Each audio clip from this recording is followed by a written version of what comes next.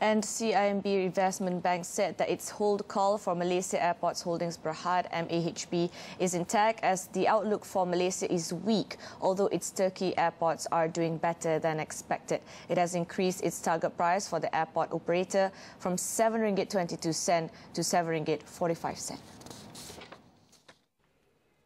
CIMB said it has raised its discounted cash flow target price for the company as it increased the value of the Turkish and Malaysian businesses due to lower discount rates.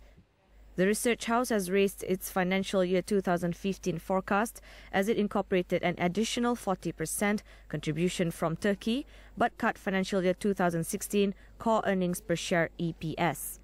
This was due to adoption of MAHB's depreciation practice until 2034 instead of 2069. Istanbul Sabiha Gökçen ISG, which is doing better currently, although it suffered a core net loss of €33 million in financial year 2014 ahead of a €41 million loss forecast. Financial year 2015 looks brighter for ISG with passenger traffic growth forecast at 20% against a previous 7% forecast.